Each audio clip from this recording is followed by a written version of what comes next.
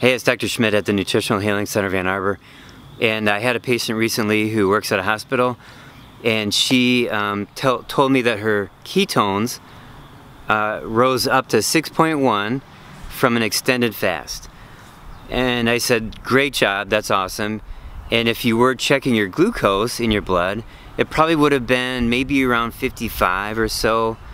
Could have been as low as 50, maybe 60, somewhere in there. And she kind of freaked out because she's got the conventional medical training, and anybody who has low blood sugar like 50 or so or 60 in the hospital, that means they need to lay down, they might go into a coma, and they need to be pumped with sugar straight into their arm. And so I had to explain to her, no, but your ketones were high, therefore your body's using ketones as the fuel, not sugar. So let me give you a couple more examples. So Dominic D'Agostino, he's a ketone researcher at University of Southern Florida. He tweeted recently a picture of his ketone levels, and they are 47.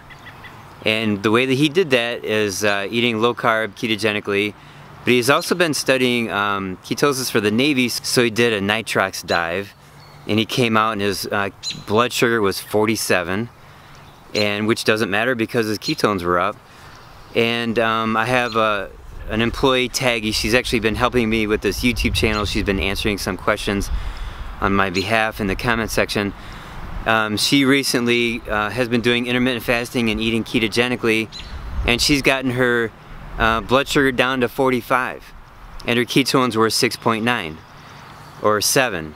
So now the lowest I've ever heard of was a doctor who attends the same seminars that I go to. She got her sugar down to 25. And it doesn't matter how low your sugar goes naturally, it'll take care of itself when you're in ketosis. It'll always maintain a certain level of blood sugar because the red blood cells need sugar to function. Red blood cells do not use ketones. And I've learned recently too that maybe hair follicles also need glucose and not ketones, although that's up for debate, and I don't know if that's a true fact or not. But so your body will always maintain a certain level of glucose in the blood. So having said that, I want to introduce Taggy as my new practitioner. She's been my assistant for 3 or 4 years, and ever since she graduated from college, she's never left college.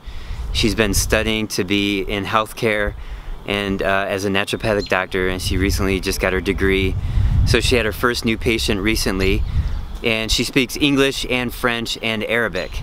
And we have a lot of patients. We discuss health from the Middle East and from Bahrain and Qatar and Saudi Arabia and Kuwait, and I've talked to a lot of people around the world.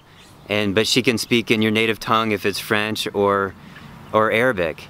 So just email the office at intake@thenhcaa.com, which stands for the Nutritional Healing Center Ann Arbor, and ask for Taggy for help with your health, and you can speak in your native language if it's French or Arabic. So if this information on low sugar is helpful for you, hopefully it's comforting. It's a solution for diabetes. And it's been very helpful for type 1 diabetes and stabilization, and obviously reversing type 2. And then you get the benefits of the ketones, which do phenomenal positive benefits for your body. And I have other videos on that. Here's one right here. So if you like this information, please give me a thumbs up, share, and subscribe. And I'll see you at the next video.